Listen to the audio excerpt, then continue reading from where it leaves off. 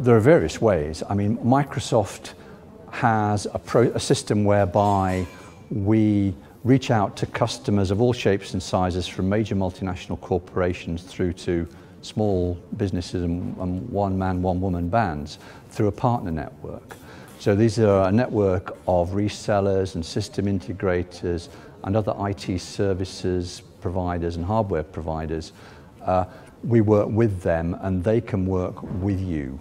We have over 30,000 of these operations in the UK, so they're everywhere. So wherever you go in the Thames Valley, you'll very quickly and easily be able to find a software provider, a hardware provider, an IT services provider who will be able to help you meet your requirements from Microsoft and the other big companies who are in this area. Because I think broadly we all operate the same type of networks through partners and distributors.